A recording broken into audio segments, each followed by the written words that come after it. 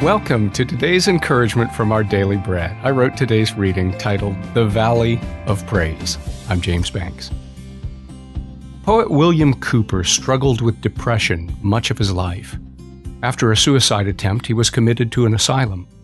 But it was there through the care of a Christian physician that Cooper came to a warm, vital faith in Jesus. Soon afterwards, Cooper became acquainted with pastor and hymn writer John Newton, who encouraged him to collaborate on a hymnal for their church. Among the hymns Cooper wrote was God Moves in a Mysterious Way, which contains these words pressed from the crucible of experience. You fearful saints, fresh courage take.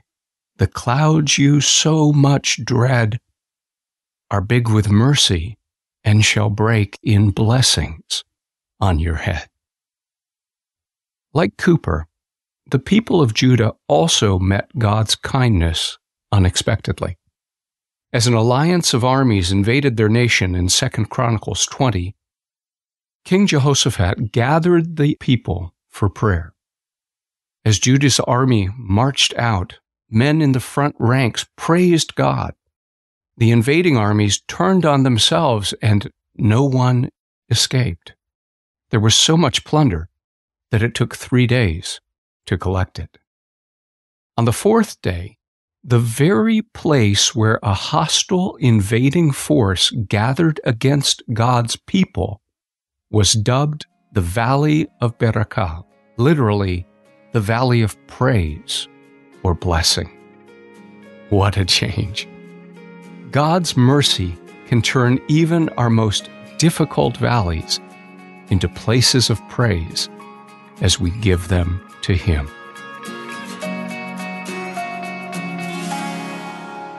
Today's Our Daily Bread devotional scripture reading is from 2 Chronicles chapter 20, verses 21 through 26. After consulting the people, Jehoshaphat appointed men to sing to the Lord and to praise Him for the splendor of His holiness as they went out at the head of the army, saying, Give thanks to the Lord, for His love endures forever. As they began to sing and praise, the Lord set ambushes against the men of Ammon and Moab and Mount Seir who were invading Judah, and they were defeated. The Ammonites and Moabites rose up against the men from Mount Seir to destroy and annihilate them. After they finished slaughtering the men from Seir, they helped to destroy one another.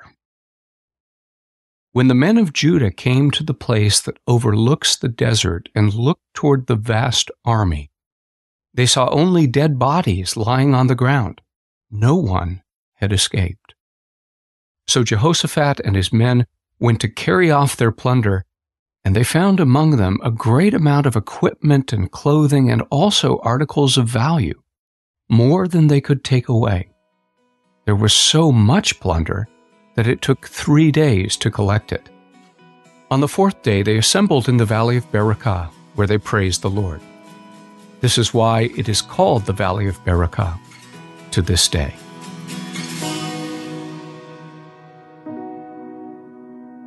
Let's pray.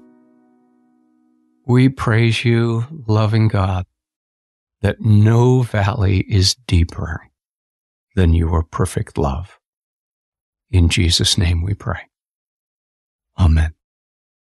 Thank you for listening today. My name is James Banks, and today's encouragement was provided by our Daily Bread Ministries.